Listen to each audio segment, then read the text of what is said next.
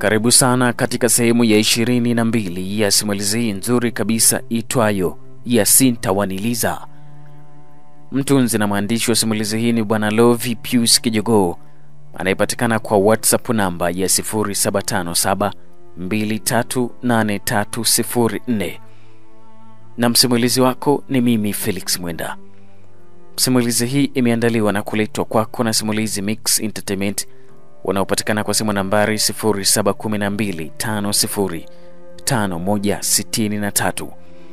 Unaweza kuipata simulizi hii na nyinginezo nyingi zinazoandaliwa na Simulizi Mix Entertainment kwa kudownload application ya Simulizi Mix Play Store bure kabisa, au kwa kutembelea na kusubscribe katika YouTube channel zetu ambazo ni Simulizi Mix pamoja na Simulizi Mix 5 in 1. Lakini pia usisahau kutufollow katika Instagram page yetu ya Simulizi Mix. Sehemu ya 21. Kama unakumbuka vizuri, tuliishia pale ambapo Richard anapokea simu ya YASINTA na walikuwa tayari katika mazungumzo. Je, nini kitaendelea? Na nini kirijiri katika yale mazungumzo? Kwa hayo pamoja na mengine mengi, basi mimi Felix Mwenda niko hapa kwa ajili yako katika sehemu hii ya 22.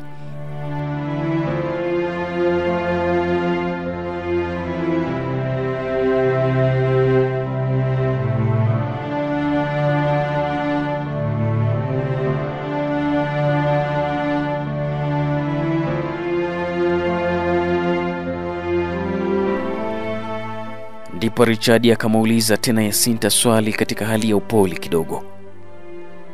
Wewe YASINTA, uko wapi? Niko Nyegezi kona huko. Kwani Richard wewe uko wapi? YASINTA na yeye akaona muulize swali Richard. Mimi niko Mwanza, mitaa ya Mabatini huko.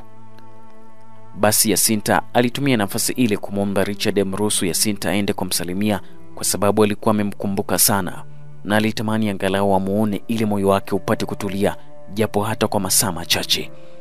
Ama kweli Richard alikuwa kijana mwenye moyo wa aina yake, na alitawaliwa na huruma na unyenyekevu usioweza kuelezeka katika lugha ya kawaida, na alijaliwa uwezo wa kusikiliza kila mtu pasipo kujali umri, dini, kabila na hata rangi, na aliweza kumchangamkia kila mtu, akiamini kwamba duniani hapa upendo ndio kitu bora kuliko vyote, na pasipo upendo huwezi kuikuta furaha wala amani, ila utaikuta chuki, usaliti, unyanyasaji, mauaji, ubaguzi na kila kitu kibaya katika jamii.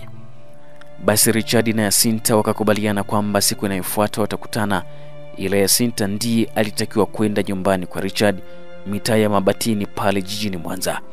Kumbuka kwamba YASINTA alikuwa anaishi na yule mzee aliyeitwa Manyama, na huyu ndiye yule mzee aliyetoroka naye kutoka kule mkoani Mara wilayani Bunda na kuelekea jijini Mwanza, na walifikia mitaa ya Nyegezi kona. Richard yeye hakujua lengo la YASINTA ni nini. Kumbe YASINTA alitaka kwenda kumchukua mtoto wake kwa nguvu. Richard akiwa kituo cha magari pale Buzuruga siku hiyo alijituma sana ili apate pesa ya kutosha ili aweze kukidhi mahitaji ya ugeni wa YASINTA pindi utakapokuja kumtembelea nyumbani kwake. Ama kweli Richard aliwashangaza wengi sana. Hivi tayari huyu kijana ameshasahau kabisa ile yote aliyotendewa na huyu binti.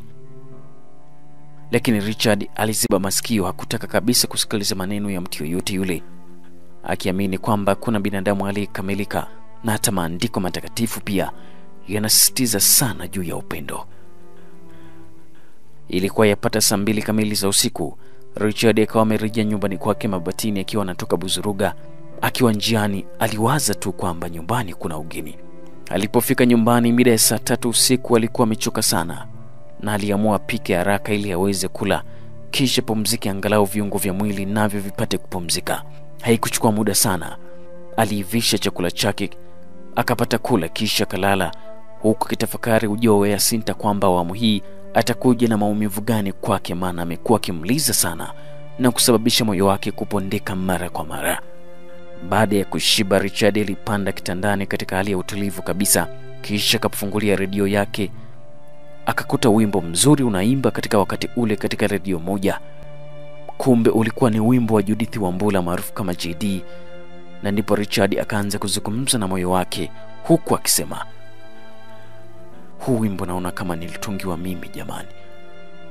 Mbona umeweza kuibua hisia zangu? Asiyekuwepo machoni na moyoni hayupo. Kwa hiyo mimi hata machoni pa Yasinta sikuwepo. Haya masiala sasa. Ama kweli huu wimbo umepenya sana katika moyo wangu. Na ni nani sasa wa kunifuta machozi Richard mimi? Ni nani wa kunifuta machozi fukara mimi? Najiona kama niko peke yangu katika msitu wa wanyama wakali. Angali saizi ni usiku na nilistahili kuwa nimelala, lakini usingizi nao umepata kunisaliti kabisa, ili nipate muda wa kuyatafakari haya yanayoibua mgogoro ndani ya nafsi yangu iliyofika kikomo cha uvumilivu. Lakini bado natumaini na nitaendelea kusamehe 7 mara 70 kwa yeyote atakayekuwa amenikwaza na hata kunivunjia heshima pia.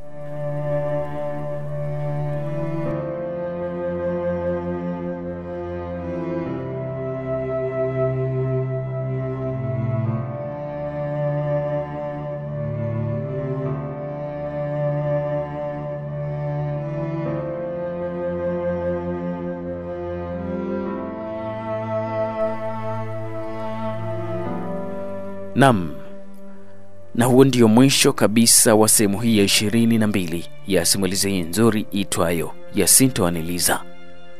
Je, nini kitaendelea? Na tunaona kabisa Richard kaapa kabisa kwa moyo yote kwamba atamsamehe Yasinta. Na je, ugeni wa Yasinta kwa Richard siku iliyofuata ulikuwaje? Yasinta alikuwa na shida gani kwa Richard?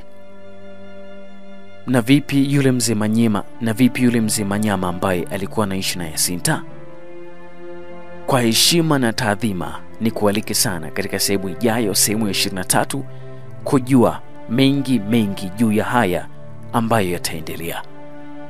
Lakini pia kumbuka kusubscribe katika YouTube channel zetu za Simulizi Mix pamoja na Simulizi Mix 5-in-1.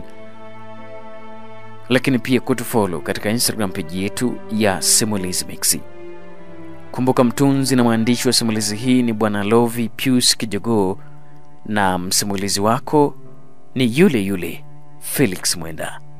Asante sana kwa niaba ya Simulizi Mix Entertainment. Tunaona komenti zenu nyingi sana na kuna muda pia tunashindwa hata kujibu. Na hiyo isiwe ni kigezo cha wewe kusita kuacha komenti yako. Wewe andika komenti yako vile ambavyo unajisikia, na sisi tunasoma na tunazifanyia kazi komenti zako zote ambazo umekuwa ukiziacha ndani ya simulizi mbalimbali ambazo zimeendelea kuwekwa hapa Simulizi Mix. Mimi na wewe tena tukutane katika sehemu ijayo ambayo itakuwa ni sehemu ya 23 ndani ya simulizi hii nzuri kabisa itwayo Yasinta WANILIZA.